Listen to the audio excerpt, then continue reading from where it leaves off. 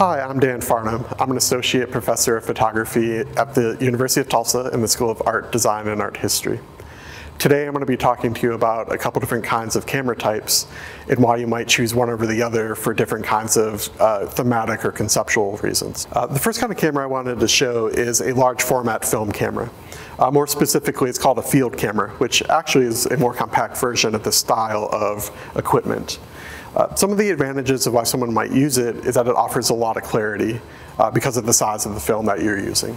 So if we take a quick look at the back, we have this piece of glass here. This is 4 by 5 inches, which is the size of your negative, where normally if you've shot film before, you might be shooting negatives that are about the size of a quarter. Because this is much larger, you can enlarge your prints to another kind of level of scale that have a different kind of impact on your viewer. One of the other reasons why I like to use this kind of camera for portraiture in particular, if you look at my project Youngblood, I wanted to really connect with my viewers. And it's kind of a slow camera to use. You have a tripod, you have several moving parts here that you're navigating as you're working through a situation, so it's kind of a slow process. But I like that because it allows me to talk with my subjects and learn about them. So while I'm setting up my equipment, I'm asking people questions about where they're from, what their interests are, and I'm also sharing information about myself to help create a more genuine connection with my subjects. Another type of camera that might be familiar to you is a digital SLR. They also started making similar cameras called mirrorless, which the main difference between a mirrorless and a DSLR is there's no mirror in the mirrorless. But they're kind of similar in size, and they have interchangeable lenses, so they're really versatile, which can be really great for a lot of situations. And these kind of cameras are great if you need to respond quickly to something. If it's like street photography and there's a lot happening in front of you in like a public space, you can respond very quickly with a camera like this because it's light relative to other cameras and quite portable. I had started using this camera more, again, for a more recent project called Centennial. One of the other benefits of a camera like this, it's really great for working in a lighting studio where you're dealing with commercial strobe lights.